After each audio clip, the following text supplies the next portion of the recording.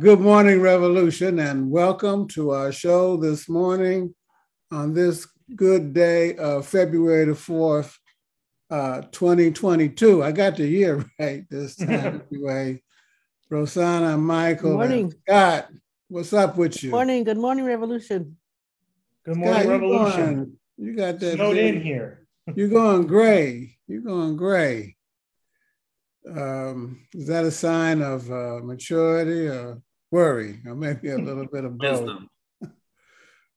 Well, we got a lot to talk about this morning. I see that Scott's homeboy, Mr. Biden, came to New York City and met with the new mayor, and they have unveiled a anti-crime, anti-gun violence program, and they say that they're bosom buddies. Did you take a look at that, Scott? I did not. You know, being from upstate New York, it's we're not allowed to even notice what goes on in New York City.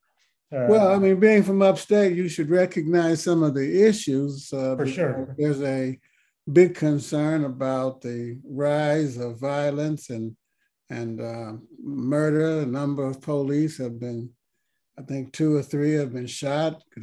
Children being shot in the streets of New York. I mean, when you talk about gun violence, and this is something I'm familiar with, you know, the same debate and the same problem was happening in Chicago when I lived there. The solution to gun violence is not to put more and more heavily armed police on the street. It hasn't worked so far. It's been tried over and over again. And, you know, we're not going to make things safer by policing things harder. Okay, well, how do you make it safer? Well, you need massive investment in communities that have been marginalized and underserved. You need jobs and education and mental health facilities, and you need to work on building communities and cities and a society that gives people a path forward and a way to be a part of it. You can't just, keep shutting down public libraries, shutting down mental health clinics, cutting public services, and then, dealing with the inevitable problems that result by pointing a gun at them. That's ridiculous. Oh, okay. Well, Rosanna, is that the solution? More mental health facilities, more investment, more. Isn't that just tax and spend, Democratic Party, big liberal policies that pandering to whoever? The taxes are people's money. And so it should be spent on the people. We put in those taxes. We pay for those politicians' salaries. We pay for those programs. Nobody's handing us anything. So definitely it should be. One of my things is that there's not enough programs for young people, for that adolescent stage of youth that they don't fall anymore into, the small soccer leagues or anything like that. And they're just not quite adults. And so it's like everything drops off for them. And so we don't provide any kinds of services or extracurricular activities, all of these kinds of things for them. And so that's also part of the problem. But I think it's more important is to remember that these are our tax dollars. Nobody's handing us anything. And we should be the ones to determine how to spend that money. Okay, well, that's a good point. We should determine how this money is spent. But Michael, in your opinion, you're a New Yorker. You're not a native New Yorker, but what did you think about the Adams-Biden summit yesterday? Well, I was thinking more along the lines of it was a military parade of police officers that Eric Adams had, last week or so. And I thought, God, that's just represents how militarized this institution has become, the NYPD. And I'm proud to say that we had some comrades out there yesterday on a few issues, trying to flag down Biden and let him know about the war in Russia and defunding the police and so forth. And so that was, I'm glad that we're out there to kind of talk about the issues. I'm glad that I forget the guy that was running against Eric Adams, Sliwa, that kind of fascist guy that was in the Guardian Angels, with the red hat. I'm glad he certainly didn't win, but I don't think there's going to be a whole lot of progress under Adams either. We are that big fight that we played a big role in, now 2 summers ago, to defund the police in the aftermath of the killing of George Floyd, when we were camped out outside of City Hall so that they could defund the police by $1 billion. That's still fresh in a lot of young people's minds, and so it's going to be that struggle taking place moving forward. I believe that the police budget should be cut, like the military budget should be cut. And I believe that money should be directed at social programs. But, in my opinion, that's not going to be enough. I think that, and I believe in job creation, but in my opinion, that's not going to be enough either. You know what the solution to part of this big problem with the killings and murders on the streets, the shootings? Drugs, gang wars. And unless you deal with that, you're not going to be able to successfully deal with this problem. Am I right or wrong? You're right.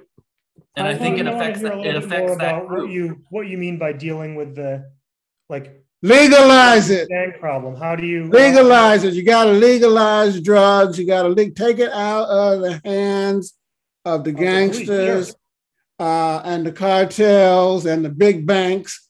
Well, I guess it will still be in the hands of the big banks. It's hard to big pharma. It's hard to get around that under capitalism.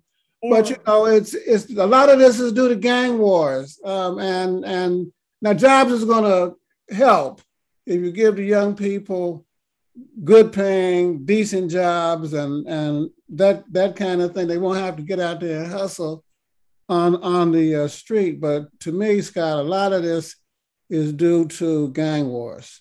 Well, I was afraid. I was a little worried there for a second. It sounded like you were going in a very pro police, pro crackdown direction. Because that's what when I hear people talk about, we need to address the gang problem, it's usually a prelude to, we need more cops and we need harsher enforcement. But I agree with you 100%. We need to, substance abuse and addiction is a medical problem, not a criminal matter. And it needs to be, drugs need to be either at least decriminalized and legalized where appropriate, but also, again, with the social programs, we need to give people, young people in particular, as Rossana said, something to fight for. We need to help them build communities that they're invested in and that they're willing to, to protect and keep building. So the two go together, I think. Another issue is community control of the police. Because our communities feel like occupied territories. In fact, they are occupied territories. And there's a great deal of fear and resentment to the cops because they act like occupying forces, Rosanna. And so until the people have control over who's hired and who's fired and how they're trained and how they're disciplined and all of that, that's going to continue, it seems to me, Yeah, the people don't have any trust in the police that the police have their best interests, not at all. It's more about, even if you're not doing anything wrong, you're made to feel like you're doing something wrong just by the way they look at you or the way they question you. And it doesn't create any kind of sense of being protected in any way. It's more of, you fear the police more than you would fear, a gang member. 10 years gang ago, member they have a sense of respect. Cops don't respect you in any way, shape, or form. You're always under suspicion. 10 years ago, I'm riding down the street on my scooter, right? I'm on my scooter. I just come from riding my bike. I'm up at the West Side Highway, went to Central Park, came back down. I'm coming down 23rd Street with my scooter and bike in one hand, and I get pulled over by the police. And they said, "Oh, whose bicycle is that?" I said, "What do you mean, it's my bike?" And they 15 minutes searches and calling it in, and what do I look like? Disabled guy with a stealing somebody's bike, Michael. I mean, come on. Oh, I know. Well, and I think Rosanna, back to her point of like the age group that's affected by this, 15, 16 years old, you know, that not that quite like adulthood, but also not like you have to be babysat at home. I think that's the group that's at risk, not only for gang violence and police violence. You know, Tamir Rice was shot, I believe, when he was 13 or 12, 13. But I'm thinking back to when I first got my license in Ohio, I was 15, 16. And, you know, I pick up my friend, Armand, African-American, dark skin, right? And we get pulled over because our headlights aren't on. It was daytime. And I'm the one driving, and they asked to see his license. But I'm the one driving, right? That's the world that young people were growing up in. And, you know, that was however many years ago. That was 12, 13 years ago, you know. And so I think that something has to be done. And I agree that after school programs, social programs, jobs, I don't think that's going to be enough. I think we really have to keep our eye on the prize, and it's workers taking political power. I know they'll get the job done because workers have our best interests at heart, our fellow workers. Speaking of, I told them, why are you bothering me? Why don't you go down to Wall Street and investigate those thieves who are stealing fortunes from the people? You messing around with me. Speaking of doing investigations, how about the attacks of the bomb threats against the Black colleges yesterday? 14 schools had bomb threats right at the beginning of Black History Month. Are they trying to scare this country into a civil war? I bet you it's the same groups, or at least some of the same groups that had something to do with January 6th. It's your Proud Boys, your QAnon, your Ku Klux Klan, your neo-Nazis, all of these groups that were growing during the Trump era. And they, you know, kind of faced a setback after January 6th. The coup didn't succeed. And so I guarantee you, once the FBI looks into it, if they do look into it, because they still don't know who's behind it, I bet you we're going to find some signs of some of these, you know, extreme right groups.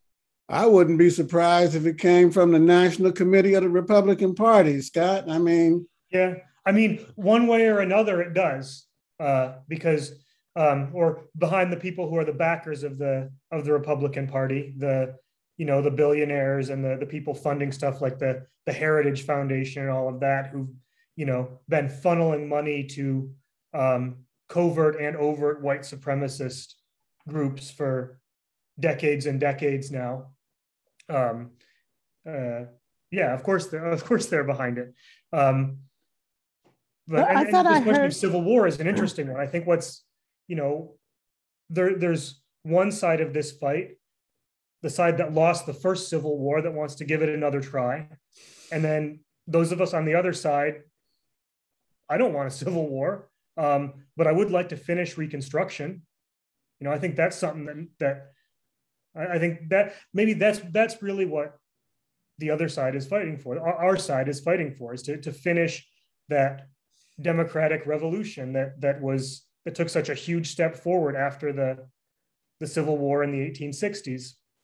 With radical Reconstruction, that process needs to continue, and we don't have time to refight a civil war. We already won. We need to move forward. Rosanna, you were going to say? Yeah, I thought I heard that they did already find out that there were, I think, about 6 underage kids that were behind that, but I'm not absolutely sure. 6 tech-savvy juveniles reportedly identified as persons of interest, as over a dozen HBCUs received bomb threats in 2 days. This is from The Guardian I'm reading. So you wonder what their upbringings are like. You know, once again, our young people are being, right, our young people are being steered in this way. Yeah. Because wasn't the young guy that shot up, I forget his name, the church, the black church in Charleston, you know, I think he was underage, but they looked at his social media and there's Nazi flags and AK-47s and, you know. Exactly. And social media spaces are not something that just spontaneously comes into being, though they're organized and they're set up in very specific ways to privilege and to promote certain forms of speech and certain ways of engagement. We have all that going on, and they want to take out critical race theory, whatever that means, you know, teaching about racism, teaching history in schools. They want to ban books, you know, Toni Morrison and books about the Holocaust. It's beyond me. I don't understand. But there has been an atmosphere, here's the point, that's been stimulated and stirred and pushed and exacerbated from on high by the president himself, former president, who at rallies and press conferences encouraged violence. And then you had situations where militias were occupying state capitals in Virginia and in Michigan and other parts of the country, and nobody said a word. Nobody said a word, huh? We said plenty. We said plenty, but no, nobody was listening to us. And so increasingly, you read articles in the newspaper that are posing the question, are we on the verge of another civil war? And that's a danger. In fact, I read an article in the Post or the New York Times or one of those, USA Today, said that this writer believed that in fact that was likely. It was a woman, I forget her name, and she said that, well, it's not going to be kind of like the war that was fought during the Civil War, but more of a long-term kind of what they call that, asymmetrical, which is a fancy way of saying that it's going to be in spurts. A bomb threat here, an assassination there, you know, that kind of guerrilla right-wing terroristic attacks on democracy. Well, that's how it was fought in Ireland. The Troubles. It was sporadic like that. It wasn't two militaries engaging each other, but it was, you know, decades of that kind of terrorism. You know. So what do you do about something like that? How do you address it? Well, jobs, more money for social programs. I think, you know, gun control. We hold fast to the idea that, you know, the working class has to be the leading force in moving society forward. And despite, you know, how successful the extreme right and the fascist forces have been at bringing a section of our class under their sway, the vast majority of working people, the majority of working people, let's say, still believe in democracy, still believe in peaceful transfer of power, still believe they might be losing hope, they might be losing faith in institutions, but they want to believe in a particular vision of society that has been disseminated, which is, you know, that we are a democracy and that we work things out peacefully through the political process. And that's something that, you know, we need to help people realize that that's something that needs to be, it doesn't just happen. We need to struggle for that to be the reality. All right, let me, Rosanna, give you a case in point. I was talking to a cat yesterday in Georgia, and it was a really, really encouraging conversation. He said that 90% of voters eligible for registration in the state of Georgia, on the red clay of Georgia, are registered, 95%. And when Stacey Abrams and them started that, there were like 1 million unregistered people in the African-American community. and now it's almost complete. And there's a big surge I was reading this morning of registration among Latino Asians, also young people in the state of Georgia. But support for the Democratic Party in the state of Georgia has dropped by 30%, just over because people feel like the promises that were made haven't been delivered. Stacey Abrams is still popular. The senator from Georgia, Reverend Warnock, still popular, but support for the national dropped by 30% because, so what do we do about that? I mean, that's part of the problem, Rosanna, this crisis, and people are just, they get registered, they go out, they vote, and still nothing happens. Well, it's part of that whole, the capitalist system that gives you that whole illusion that that voting doesn't matter, that you don't have any power, that there's no hope, things are always going to be the same, all of these things. And so we have to really work to dispel it. And sometimes, through experience, through struggle is how you learn. I think the American people are learning more and more which side they should be on, and be able to withstand some of these setbacks. But I think the most important thing is to point out that there is the light at the end of the tunnel. And we don't know how long that tunnel is, but there is a light at the end of it.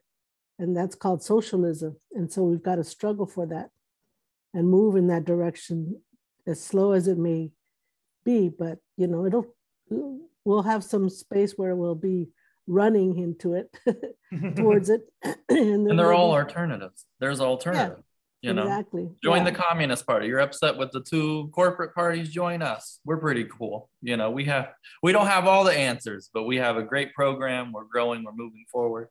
And this question of the vote and whether it means something or whether it matters that's not a question that's already decided. I feel like people approach it as either, the vote is this powerful, amazing thing, and we just need to vote and that'll do it. And on the other side, oh no, the vote is just an illusion. It's a whatever, it's a sop that the capitalist system throws.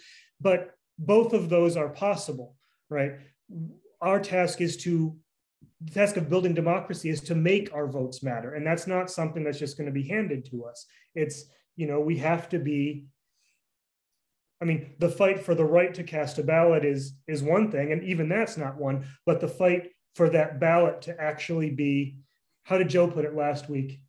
The fight to make representation represent is a bigger fight, and we're in that. If every state do matter, our votes do matter. That's why they continually try to suppress it. If voting didn't matter, they wouldn't be spending billions of dollars every year and lobbyists and all kinds of things to suppress that vote amongst Black folk, Latino, young people, and so on and so forth. And if every state was mobilized in the way the state of Georgia is mobilized, we'd be in a different situation. And that third reconstruction that you were talking about, Scott, might be possible, because you got to combine voting with street heat, with strikes, with occupations. You got to push like hell in order for real change to happen. Well, we have some questions this week from our listening audience.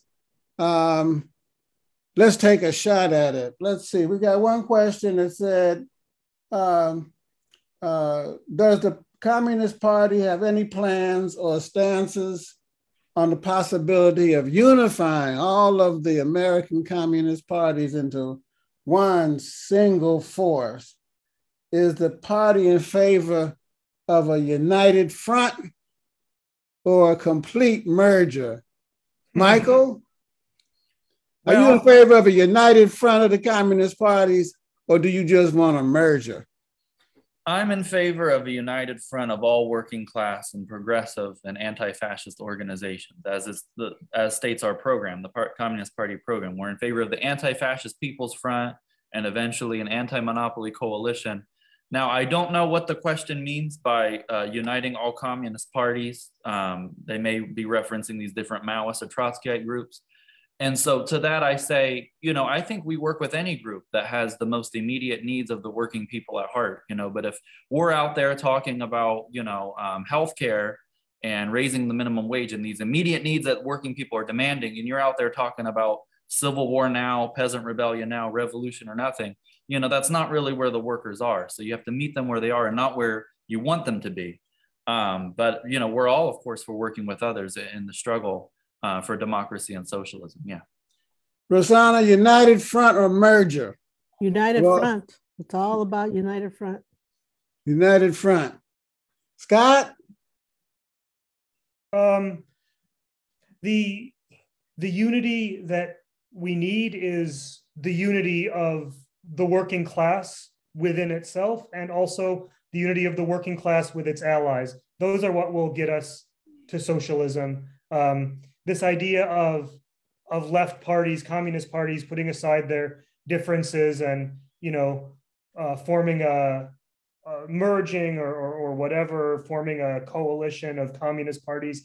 That's not a reality here. And even if it were, even if those differences were things that could be the strategic and tactical differences that Michael was talking about could just be set aside, it would still be a tiny, tiny, tiny, tiny fraction of the forces that are needed for real social change.